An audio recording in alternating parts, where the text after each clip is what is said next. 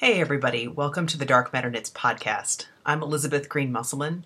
Today is September 26th, September 26th, 2014, and this is episode 16. Our theme for today is yarn memory, which as you will see, loosely ties together the threads of discussion for today. And now I will officially stop punning. I don't even mean to start doing it. It just starts coming out, you know? The yarn puns, they're irresistible. All right, so it's been 3 weeks since my last confession. So I have a lot to talk to you about. Sorry for not being here last week, but I was at Arkansas Fiberarts Extravaganza teaching a lot. And so I have a lot to tell you about that event, which was wonderful. And I was planning to podcast when I came back. My first full day back was Monday. I was just exhausted, as you will soon understand why. So I just decided, all right, I'm just gonna wait until the end of this week when I would normally podcast and just kind of reset the whole schedule. So here I am. So a few little announcements before we get started, or kind of smaller bits that I want to go ahead and talk about. One thing is that I guess it's just one announcement really, but I wanted to thank the people who have posted and reviewed and podcasted and blogged about my Kung Fu Knits book. There's been some really great stuff coming out. Some of it I set up, and some of it was set up by the press. And it's been so much fun for me to read and watch and listen to these comments on the book. And I have to say that two of my favorites so far are both on podcasts. One is an audio podcast, the Downseller Studio podcast with Boston Jen. And the other is the Fibertown podcast with Emily. And in both cases, they reviewed the book with a kid sitting there in the room with them. So Boston Jen had her nieces and nephew with her, and it is seriously the cutest thing. She reviews the book herself first and then has audio of the three kids with her. She's clearly just read them the book, and they're commenting on it. And I think it's the nephew in particular. He sounds like he's about 4 or 5. Just goes bananas. He's saying, I want you to knit me the sweater and the pants, and I want all the things that boy is wearing, and I'm going to put my Ninja Turtles in the bag. It is so cute.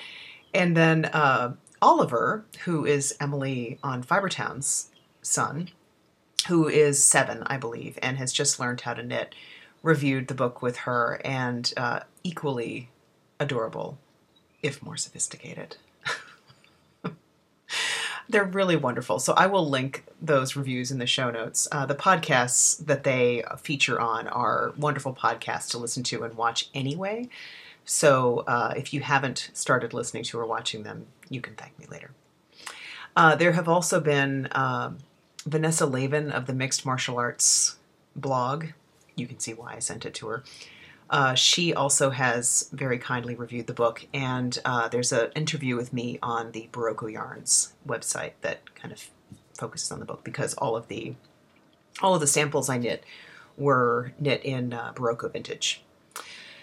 So yeah, very exciting. It's been really fun to, after all of this time working on these projects and working on the designs and the photography and the layout, and I really did a lot of this book myself. It's really exciting to get to see people's feedback. There are a couple of events coming up which you may or may not be able to participate in. One of them, of course, is here in Austin. I'm going to be signing, if you're anywhere in the Austin area and planning to come to the Yarn Crawl on the first Saturday of the Yarn Crawl in mid-October, I will be signing books at the Knitting Nest, which is on South Congress and is in Austin. And that event will be taking place from 1 to 4 p.m. And I believe this isn't entirely set up yet, but I believe there will be a self-defense demonstration by one of the teachers or the advanced students for my son's Kung Fu school. One of the women is going to come and do a demonstration of some self-defense techniques for people who come to the book signing. I hope. They're still trying to find a volunteer to do it. I may have to actually karate chop somebody into doing it. So that's coming up. And then the following weekend, I will be at Rhinebeck and will be sort of informally signing books at the Cooperative Press booth. There isn't a time set up for when I'm going to be signing books, but you are welcome to come by anytime on Saturday. I'll be working there all day on Saturday. And we'll have copies of the book, and I will be happy to sign it for you and give you a hug. So, and hopefully some more events to follow, but that's what's on the immediate horizon. Okay, so that's sort of announcement-y type stuff. I have a few things to talk about today that are kind of tied into the theme of yarn memory. So, kind of the idea behind yarn memory is that yarn, and especially wool, has a memory for the shape that it originally occupied. So if you, and you've probably experienced this, especially from rewashing a superwash wool garment or a cotton garment especially, it will, even if it's, kind of stretched out, it will snap back into shape when you wash it. And this happens with regular wool as well. So I was kind of playing with that with that idea to kind of connect together some of the things I want to talk about. So basically the segments, I guess, that I'm going to do are, and I'm not quite sure which order I'm going to do them in yet, but I have a yarn review of SilverSpun, which is a lovely yarn that is produced. It's under the Lana Mundi Yarns Company, but it's distributed by the Feel Good Yarn Company. So I'll talk about that in a moment. You've probably seen this around. It's a really interesting yarn. I have a review of that. I am going to talk about an incredible yarn windfall that landed in my lap. If you follow me on Instagram, you probably already know about this, but I want to show you what happened and talk a little bit about the yarn itself and why I think it's interesting. I want to talk about Arkansas Fiberarts Extravaganza. So that's probably the loosest use of yarn memory, because it's just, I have nice memories. And I even brought some yarn that are memories back from and some fiber back from the trip. And then I have a technique segment for you at the end where I will talk about how to, at least one way, to get yarn back into its former condition after you've already knit with it once. Like if you frog something and it's all kinked up, how do you get it back into a nice pristine shape so that you can knit it again or crochet it, either way. So there's a lot to talk about. This show is going to run a little long. Hey, remember at the beginning of the podcast, episode 1, where I said I was only going to do 20-minute episodes? Oh, good times. All right, so I think I will start with a review, actually. I was sent as I talked about on my previous episode, I have started a relationship with a company called Stitchcraft Marketing, which kind of helps other yarn and fiber-related companies to market and publicize their products. So they kind of act as a go-between for companies that, kind of need to outsource that work. So one of the things that they do is they send out yarns and other products for review to podcasters and bloggers. So this is another yarn that they sent me, like Mountain Colors last week. Ooh, I'm going to need to pause this and draw for the Mountain Colors winner. Totally forgot to do that. All right, making a note that I will add that at the end. Always thinking. Memory like a cheese grater. Okay, anyways, back to SilverSpun. This is the tag for the yarn. Let me see if I can get that to focus a little better. Maybe if I hold it back a little bit. I'll read it to you too. The yarn is called SilverSpun. The content is 87% combed cotton, and I can't read this backwards, 11% silver, 2% lycra, and it is 173 yards per 50 gram skein. So it comes in a typical skein put up, but I've already knit with it. So this actually, it's not quite this shiny. The light is just reflecting off the silver, I think. But there actually is 11% silver, as in the metal, in this yarn. It doesn't feel at all metallic. It's actually quite soft in the way that, really nice cotton yarns are. It is very stretchy. I know doesn't seem very stretchy, but it's one of those, if you ever knit with Cascade Fixation before it was discontinued, you will know exactly the kind of yarn I'm talking about. Another yarn I've knit with that is like this is Elan Esprit. There are a lot of these yarns that are cotton mixed with lycra. They are super stretchy. So much so that you really have to use a much larger needle size than you might think you would need to. This is listed as a sport weight on Ravelry. It looks more like a DK weight, and in fact that's the gauge that I get when I knit a fabric that I like, a stockinette fabric. However, I knit it on a size 6, which for me is quite large for knitting a DK weight gauge. Normally I would knit, if I'm going to get 5.5 stitches per inch, I would normally knit that on a 4 or a 3, since I'm a pretty loose knitter. So, and the reason why that happens is because this is so stretchy that it kind of stretches over the needle, and then once it's off the needle, it sproings back into its regular position again and kind of collapses. So yeah, you have to knit it on a bigger needle.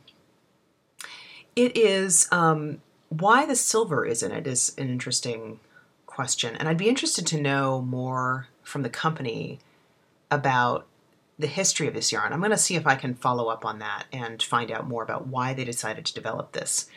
There seems to be a really interesting story here, because they mention on their sheet that it was developed, that the cotton is grown in North Carolina and the yarn is spun at North Carolina State's Spin Lab. And I looked that up. I've got it linked in the show notes. There's a textile lab at NC State where they help develop products, basically. They'll work with you to develop new kinds of yarn and fiber. And they seem particularly interested in using fibers that aren't normally put into yarn, like silver.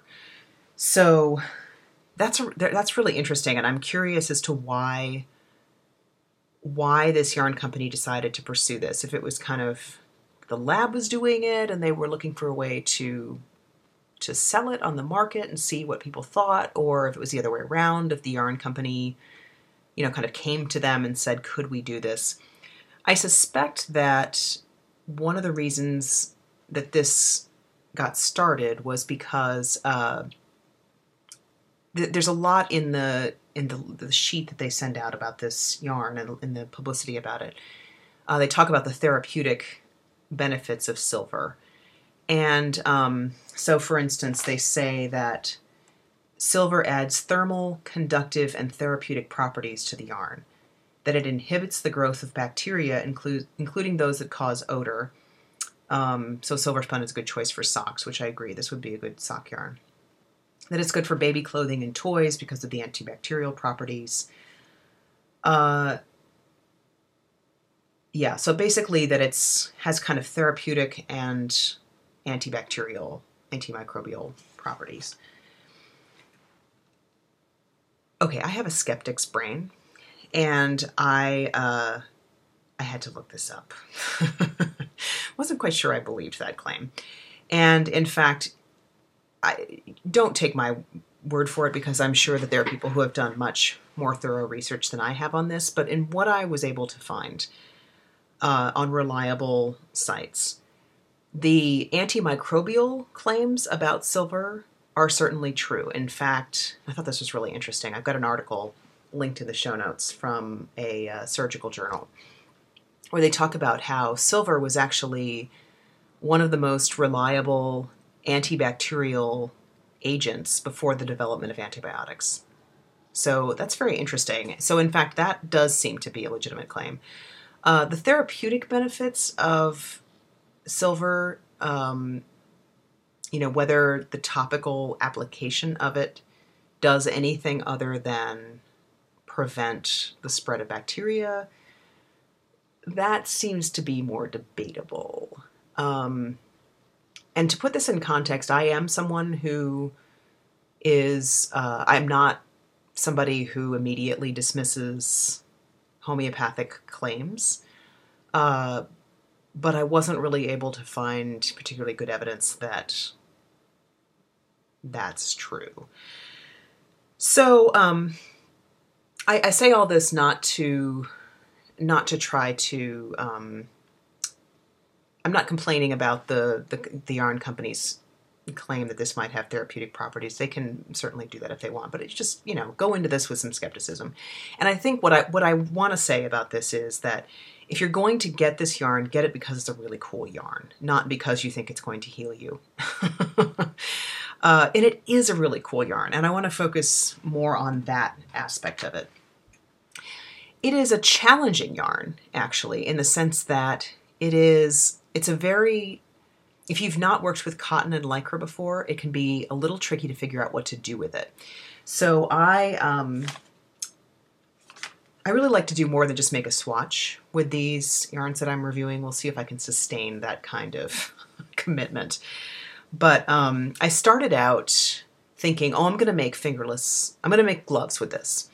Because actually one of the other cool things about silver is it's conductive, right? So you can make gloves with it. And in fact, there's a pattern that you can, I think that Mari Luke did that, or maybe it's the owner of Feel Good Yarn Company, but somebody did a pattern for basically texting gloves. So they're mittens that are joined around all these fingers, and then this one has its own finger. The thumb and the finger are basically separate, so that you can wear these gloves and still, do stuff on a tablet or a smartphone.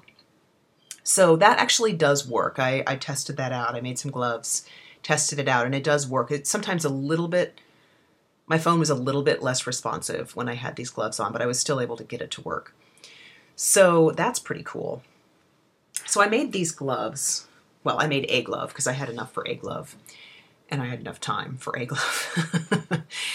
And I really, really like how it looks in stockinette and reverse stockinette. I did reverse stockinette here, partly just for the variety and also because cables pop nicely off of reverse stockinette. It looks really great. This is just a standard 3x3 cable. Looks good in ribbing. It's not, well, it is quite stretchy. And I think it's best suited to stockinette fabric and cables. I started doing the glove and just thought, I got about this far and I thought, oh, maybe I should try something a little more. I mean, it's got silver in it. Maybe I should try something a little fancier. So I tried doing a lace cowl, and you would think I would watch my own episodes and listen to my own advice. Remember I was talking about stretchy yarns and plump plies and what they're good for? And remember when I said that they're not particularly well suited to lace? Okay, so not only is this, I believe this is chain plied. It's a little hard to tell by looking at it, but it seems to have a chain ply structure. And on top of that, it's stretchy, right? So it just collapses. So those yarn overs were just kind of disappearing. Now, maybe if I'd had enough time and had wanted to start over yet again, maybe if I had done this on like a size 9 or 10 needle, I might have been able to get a lace fabric that was interesting. But you're just not going to be able to get it to block right because that lycra is always going to make it snap back. So I'm not sure it's particularly well suited to lace, but stockinette and ribbing and cables, gorgeous. It is super stretchy. Watch what happens when I have a pretty big hand. I could be on the cover of Bossy Pants. I got big hands. So when I take this off, look at this. These tiny, tiny little fingers. These fingers, this one is 14 stitches around. At 5.5 stitches per inch, that is, when it's unstretched, that is what? It's about 3 inches, which I guess that's big, but I don't know. When I put this on, it feels like it's, you know, I have to kind of wrench it on because, like, I have to do this with the fingers to get it on because it's so stretchy. It just wants to kind of stay where it is. So yeah, very, very stretchy, very soft. This feels great. The one thing that gave me some hesitation about this was I was thinking, how useful is a cotton glove? Especially an undyed, very light colored cotton glove. So this is going to get dirty super fast. It's not that warm, although the silver, I don't know, maybe the silver's making it warm. It's 85 degrees here today. I think it's making my hand warm because it's already pretty warm here. It's not glove wearing weather.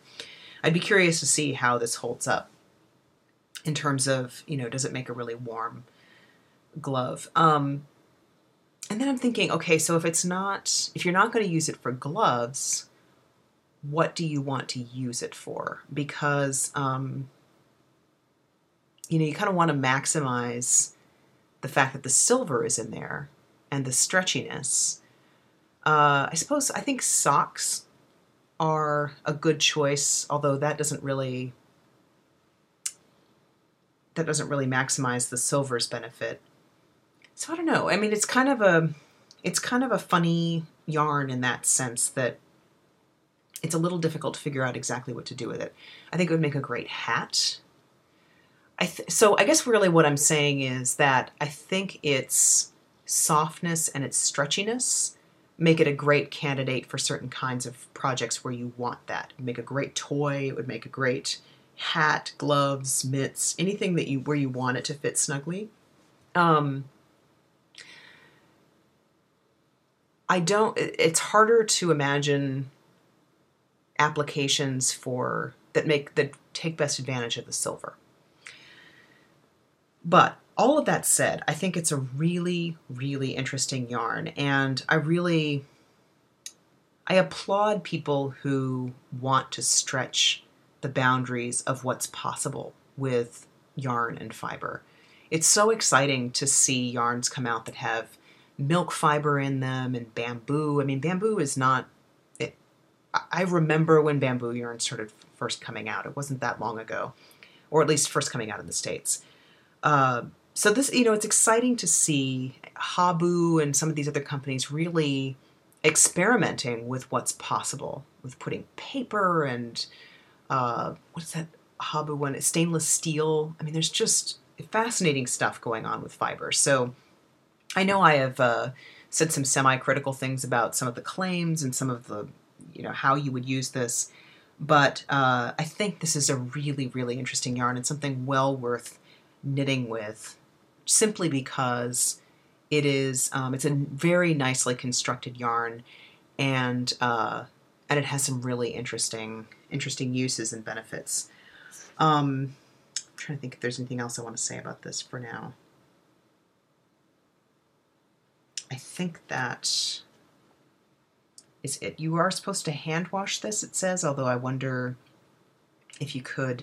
Probably shouldn't machine wash this now that I think about it because of the metallic content. And interestingly, the sheet says that you need to use your finished item regularly to keep it from tarnishing, which I just thought was fascinating.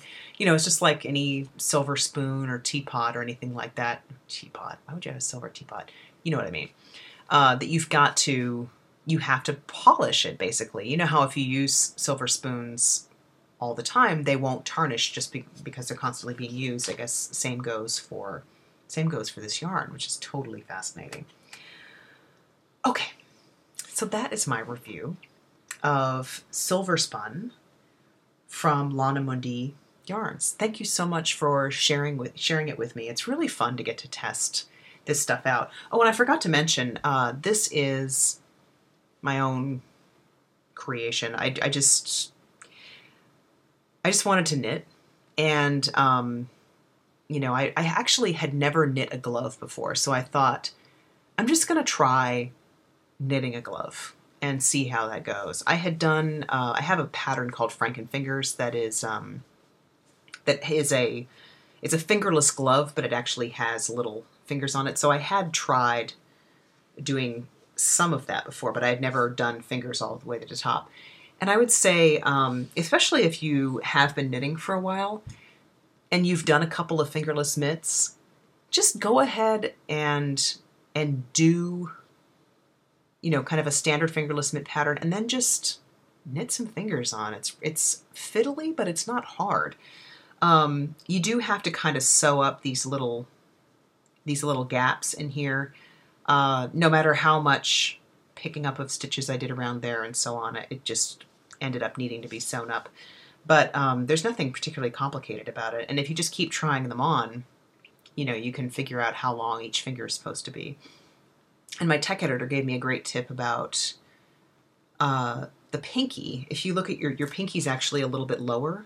It starts a little bit lower than the rest of your fingers. So she said, you know, do the pinky first, and, you know, with these stitches held off a little bit, and then work a few more rounds just with these, like around all three of these fingers, and then do these fingers individually. So there's like a little bit of knitting right here before these fingers start, and it actually does fit a little bit better. I thought that was an interesting tip. I don't know. I might write it up. I don't know. We shall see. If you're interested, let me know. All right. I'm going to pause this right now before I forget to do the mountain colors drawing, and I will come back and announce who won that yarn from last week. Hang on. Hi, I'm back. Oh, and I forgot to tell you I got new glasses. Aren't they cool? Sorry if they reflect too much, but I got them at this shop in here in Austin called Eclectic Eyewear. Check it out. I love them so much. I hadn't gotten my eyes tested in, it may have been like 7 years or something like that. Turns out my prescription actually hadn't changed, so that was something of a relief. But I had actually lost all of my glasses, like going back several prescriptions, so it was time. Anyways, so mountain colors. Here's the skein that was up for giveaway. I had the review on last episode, and the winner is Sheila O'Keefe, who was entry number 91 on the Dark Matter Knits group Ravelry thread, where we had the giveaway, and she said, let me find her post. She says, I don't have any men to knit for, but I'm a sucker for a man in a gorgeous cabled sweater. I'd asked for people to share their favorite men's patterns. Oh heck, I'm a sucker for cables, period. Martin Story is one designer who does some amazing cabled sweaters like Fergus in the recent Rowan issue 56. So if you are interested in seeing some really gorgeous men's patterns, do come take a look at this thread. There are some great recommendations in here, including some that I hadn't come across before. Martin Story is a great recommendation, and yeah, the recent Rowan issue has some really, really beautiful men's sweaters in it. So congratulations, Sheila. If you will send me a PM, I'm Dark Matter Knits on Ravelry, and I will just, you know, send me your full name and your address, and I will get this to you. And thanks again to Mountain Colors for sharing an extra skein so that I could do the giveaway. I really appreciate it. Okay, so now moving on. I want to talk too about Arkansas Fiberarts Extravaganza, which is a show that's held every year in Hot Springs, Arkansas, which is a gorgeous town, about which more in a moment, if I remember. And it used to be held in December, but has been recently, just this past year, moved to September, which ends up being a much better time to go. December last year, the show had an unbelievable ice storm. And yeah, it kind of paralyzed the whole show. There were I think something like half the people ended up not being able to come, maybe even more than that, because of the ice storm. It was really unfortunate. So the show this year is in September, and it will be next year as well. And it's a really fun show. It's one of those shows that has slowly grown and has kept its warm character. And I've come to befriend the person who has become the main organizer, Tish. And she's Tishnitz33, I think, on Ravelry. And she told me that, there are kind of a consistent core of a couple hundred people that come every year. And it really has that feel, the people recognize each other and are very welcoming and are very loyal to each other. It's a really good group, and a lot of the same vendors year after year. It's not a very big show. It's probably several hundred people, and then, the people who just come for the market on top of that. But it has a really warm feeling because of that. You're not in a giant market with thousands of people, which, has its benefits and disadvantages, right? So it's about an 8-hour drive from me, and so I have recently been doing some work with Stacy Dawson of Mustache Podcast and Yarns, and she lives just an hour and a half south of me, so I'm kind of on her way to the show, and I knew she was going to be vending there. So I asked her if she wanted to travel together, and she said sure, which was great because, I can't tell you how much I hate driving to that show by myself. I'm such a weenie about long car trips. I hate them. I just don't enjoy driving, really, at all. Well, I don't mind driving, but I hate driving by myself. It's so boring, and I hate long car trips. So, but, I also didn't know Stacy all that well yet. Hadn't really spent that much time with her in person. So, I know we were kind of both thinking, how's this going to work, being in the car with each other for 18 hours total? And it ended up being great. In fact, I don't think either of us knit at all on either way, because we just sort of got so engaged in our conversation with each other that, I don't know, just didn't feel the need. So, the travel was really, really fun, and it was great to get to know Stacy better. And she had her van, full of all of her gorgeous yarn and other stuff that she was bringing for the market. And it was her second time vending at a market. She had been to SSK, and that was the first time she had vended, and this was her first, sort of bigger show. And so I helped her set up her booth. Not that I'm an expert in setting up booths or anything, but I just thought she could probably use an extra pair of hands. And that was really fun, just kind of thinking about, where are we going to put this, and where's that going to go, and what would make this, what would be the, the optimal way to organize everything so that people could see the stuff that they liked and understand what they were looking at and see all the samples. And so that was really fun.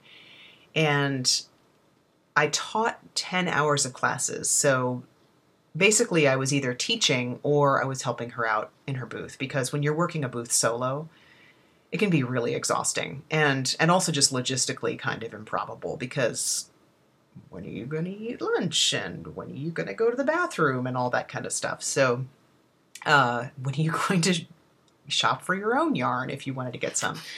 So I would try to check back in with her whenever I could and kind of help out with her booth. And she did great. She had a great show. And the best part, this was so satisfying. And I was there for it, which is even more satisfying. The keynote speaker at the extravaganza was Stephanie Pearl McPhee. Perhaps you have heard of her, the Yarn Harlot.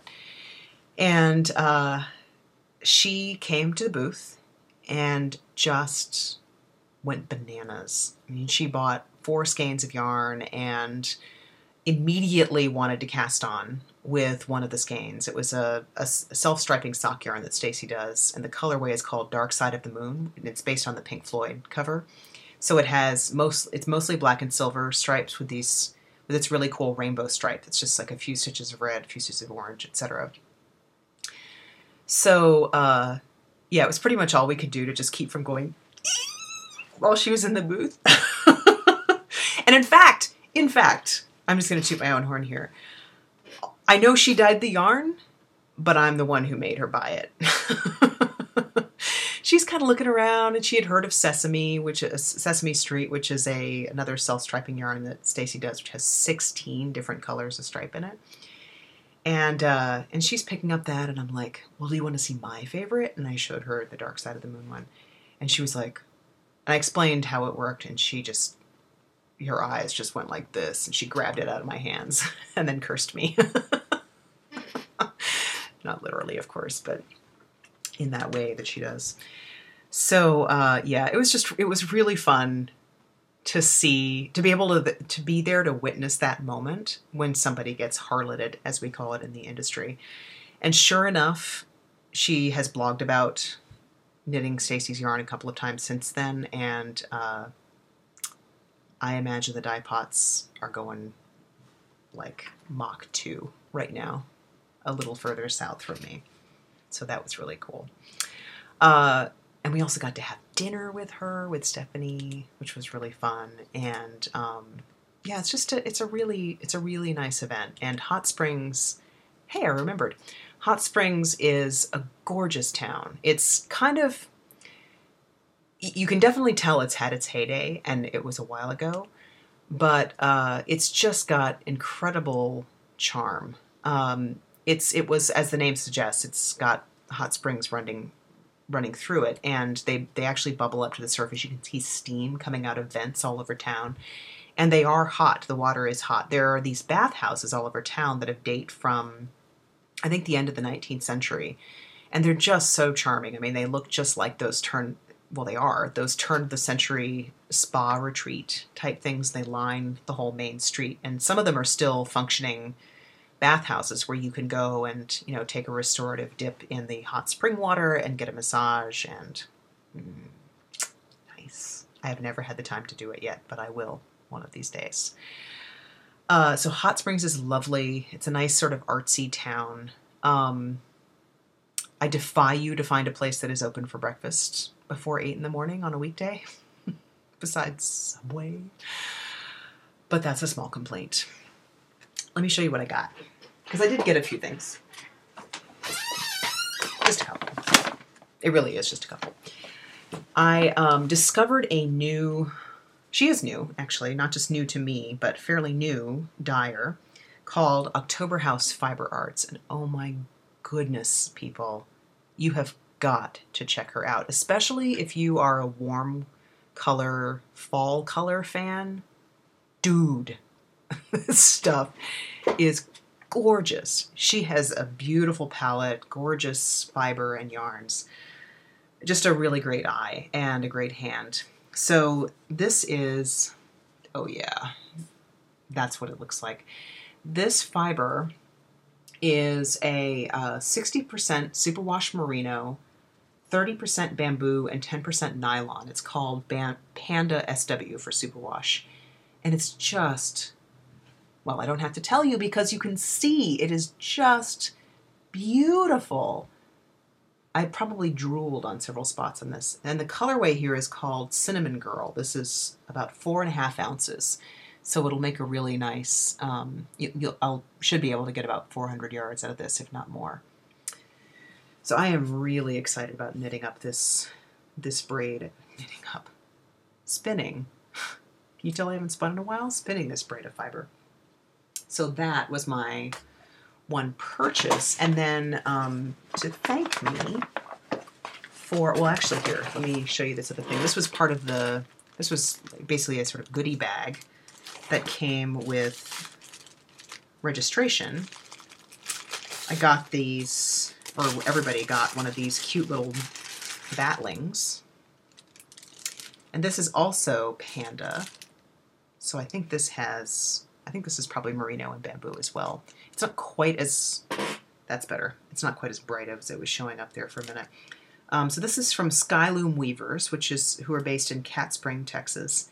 And they also had beautiful stuff. Love this mixture of greens. So gorgeous. I love the way that it's got some bronze in there and some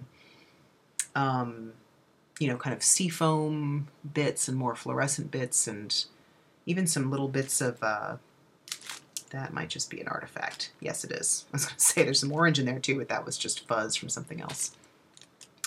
That was very nice to have a little surprise in there. And then Stacy gave me some yarn to thank me for helping her with her booth, which was very sweet. So this is the sesame that I was talking about. Right? Wow, I just channeled Heather Ord over there for a minute. This is Perfect Sock Self-Striping. 16 different colors, people. And they're each one represents a different part of Sesame Street, which is just adorable. I think the stripes are supposed to knit up about 2 or 3 rounds wide, and it's enough for a good sized pair of socks. So I love this. In fact, though, what I'm thinking about doing with this is making these like long cuffs on a sweater, like picking out one of these solid colors as the rest of the sweater, and then do this as long cuffs, and maybe some trim around the edges. And then I also got this, which is a sport weight, and this colorway, well, the base is called Sport Sock from Mustache Yarns, and the colorway is Retro Rainbow number 6. I think the number refers to how many stripes there are, so there are 6 colors in this. And I love how sherbety it is. It is also this bright.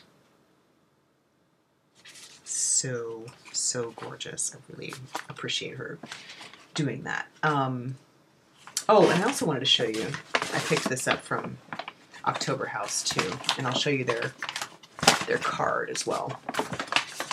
This woman has such a great design sensibility in all senses. She does her own little cards and tags too. And she painted that little acorn. I think it's so sweet. So that's her. She's octoberhouseshop@gmail.com, and her shop is on Etsy, octoberhouse.etsy.com. And then these are these cute little hand-spun tags where basically you can write down what's in the fiber, how many yards it is, wraps per inch, and that kind of stuff, and then it comes with little ties to attach it to your finished skein of yarn. Super sweet. So yeah, I was very excited about finding them, and I hope you will go visit those 2 shops because they've just got beautiful stuff. The teaching went really well. You may remember from a previous episode that I felt a little scathed after my previous teaching experience. And I had no problems this time. In fact, the organizers were telling me repeatedly how much people were raving about my classes. So honestly, I'm a bit baffled as to how that I could have such extremes of. But I think some of it has to do with the different nature of the shows. One is a big city show and one is not. So the expectations are a little different. And honestly, I think I was a little bit better prepared this time. I taught a couple of classes at DFW that I had never taught before. And I don't think I will ever do that again at a big show. I think I will first teach them at my local yarn store or at a smaller show before trying it at a bigger show, because there's just these things. If you've ever taught knitting before, you know that it's really hard to anticipate how long things are going to take and what kinds of issues people are going to bring up. And there's no substitute for just having taught it once or twice before to be able to anticipate some of those things. Things that I think will take a while to get through sometimes just go by in 10 minutes, and stuff that sometimes I think, oh, this will be easy, they'll get this no problem. Sometimes it takes us an hour. So, it can be really unpredictable.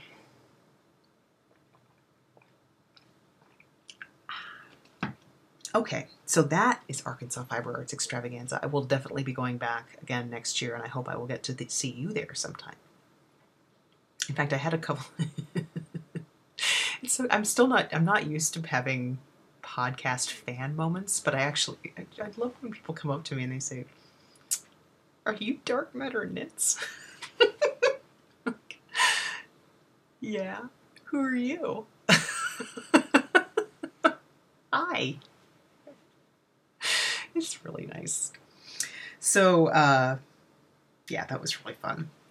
Last thing before we get to the technique segment, I want to talk about, because this last thing kind of ties in with the technique segment, I want to talk about this sort of odd lanyap that happened to me last, well, actually, it was a few weeks ago now, last month. A friend of mine contacted me. She's a friend of mine through, she's also a history person. And she said that a friend of hers in her neighborhood was leaving town, leaving Austin, and that his yarn business had closed down, and he really just wanted to get rid of everything. He just wanted to give it all away. He's moving at the end of the week. If I could just come over sometime before the end of the week, he was just going to give me a whole bunch of yarn. Okay. No, I will not take your yarn. No. So here's the story. It was this company, and you may remember this company called Yarn Harvest that was based here, and it was yarnharvest.com. And actually, don't even bother going to the website now because it's been taken down. But basically what they did was they got clothing remnants, unraveled them, and then reskeined the yarn to sell as basically recycled yarn. And they were just starting to get into working with the Texas fiber mill to use, basically wool remnants from the fiber mill to spin up some cashmere yarn. And then the Texas fiber mill folded, and then Yarn Harvest folded, and now this guy has all this yarn on his hands, and he's moving to Savannah, and he just needed to get rid of it. And there I was.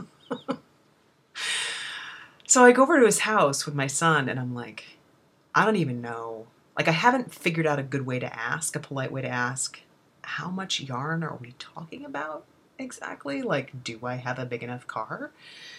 And it turns out it was fine. It was still a lot of yarn, but it was about 2 very large garbage bags full of this stuff. And I spent an afternoon sorting through everything. And basically what I found was it's largely, probably about half of it is fingering weight, and the rest is some lace weight, sport, DK, kind of up to Erin. And it's this interesting... It feels very much like what you would expect a vintage sweater or a commercial wool sweater to feel like if you unraveled it and reskeined it into yarn. It is not the softest yarn in the world. It's wool, right? This is great stuff to felt with. This is great stuff for outerwear. It's not scratchy, not at all. It's just not super soft. It's not merino. I could wear this around my neck. I'm gonna. You can't stop me. I know I look like a dork. Yeah, it's not bothering me at all. This is some of the softer stuff, but still. So this is a fingering weight. And there's just tons of it. I mean, I've got bins and bins of this stuff. So I will be finding some way to give some of it away for sure. I have plans to do some Fair Isle sweaters with the large amount of fingering weight that I've got. But the reason I wanted to bring this up to talk about this is that check out what's going on up here at the top. This isn't necessarily the best example of what's going on here, but do you see how it's a little kinked up there? And there are some of the skeins in the Yarn Harvest bins that are really quite kinked up still. And I don't know exactly what their process was for cleaning and reskeining the yarn. It's clearly been cleaned. I don't know what they did to take the kinks out of it, though. So here's what I'm talking about, and this kind of is leading over into the technique segment. When you knit up wool yarn especially, any yarn that has memory in it, that, you know, kind of wants to stay in the position that you've put it in. It's a nice thing about wool yarn, right, is that you put it in a position and it stays. Go in the corner wool, the wool will stay. It doesn't really stretch out that much, at least, you know, the regular wool, not the superwash. It just stays in its current shape. It's very obedient. And the thing is that if you've left it, if you've, you know, knit up something and it's been in that state for a little while, even as little as a few days, it wants to stay in that shape. So you'll get that little kinky look from, you know, it's having been stretched into those knitted stitch shapes. So how do you go about getting it back into, you know, just a straight flat shape again? So here's what you do, and I don't know if they tried to do this and just didn't weight it down enough or what, but the best advice that I can give you is once you frog something, the first step that you've got, I mean, you've got this, well, let's say you're starting with a thing you need to frog. One thing that would be very handy to have would be a yarn swift. You know, those umbrella swifts, the kind that open out.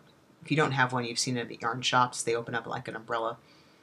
And, you know, you can put a skein on them and wind a ball off of them. These are very handy for frogging, too, and reskeining, because you can do it in reverse, right? Basically what I do is I take the end and I just tie it onto one of the little holes on the swift. And then while I'm frogging, I'd literally just spin the swift around with my hand. If you have an electric one, you can just turn it on. And it will pull the yarn off. It'll basically frog, you know, the sweater or the hat or whatever for you. So then you've got it all skeined up again, right? You've got it in a big circle. But you'll notice as soon as you take it off the swift that it's all kinked up. So basically then you want to tie it up in the same way that the same sort of way that it was when you bought it at the yarn shop. You know how they get those little ties, and you basically just get some scrap yarn, and in at least two places I would suggest, run it in between the plies of the yarn. Do this while it's still on the swift. In between the plies of the yarn and back up again, and tie it. And do that again where the ends, do it in the places where the ends are, so that you can tie it to the end so it doesn't, you know, come undone. Tie the little piece of scrap yarn to the end and around itself so that it's just kind of holding the yarn in that shape. And then you want to soak it in some water. Room temperature to somewhat warm water would be a good idea. Let it sit for at least 15 minutes. You may even want to wash it if the thing that was knitted has been handled or worn, or, you know, it's gotten dusty or whatever. Pull it out of the water. Actually, you know, kind of pick it all up in one wad. Gently squeeze the excess water out of it. Put it on a towel. Roll it up. Stomp or squish all the water out of it. And then what I do is I either get a sweater rack out and lay it over one of the, you know, the little rack pieces, but not flat. You actually want to hang it, and you even want to put some weight on it. So not too much, but maybe a couple of clothespins on each end. So you've got it hanging down like this. A couple of clothespins here, a couple here, just to kind of pull some of those kinks out. So basically getting it wet plus that weight and the drying should do the trick. The more springy the yarn is, the more you may need to weight it down, just because that springiness will make it want to kind of contract.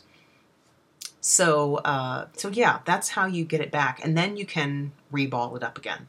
So put it back on the swift once it's dry, and you know, and ball it up again, and it's ready to knit. So it's a process, and honestly, you can knit kinked yarn. There is nothing particularly wrong with that. It can mess with your gauge a little bit though, just because, and some people find it really annoying. They just don't like having it be all kinky like that. But if you've ever knit from a sock blank, which is where it's a machine knitted piece and you just unravel to make a sock as you knit, you're knitting with kinked yarn there too. So it's your discretion whether you want to go about worrying about that or not. But I think if you're going to be selling it, you probably should have been doing that. Maybe he was, but it in some cases was more successful than others, I suppose. Can you believe I'm complaining about somebody who gave me 2 giant garbage bags of yarn? The gratitude, I tell you. It is lacking in this one. Did I get close enough there? Okay. I think that's probably enough for today, don't you? I will be back in 2 weeks. Really, 2 weeks this time. And until then, you can find me online as Dark Matter Knits everywhere. Ravelry, Instagram are the 2 places that I most often frequent. There's a Dark Matter Knits group there. But you can also find me on Facebook and on Twitter and on Pinterest.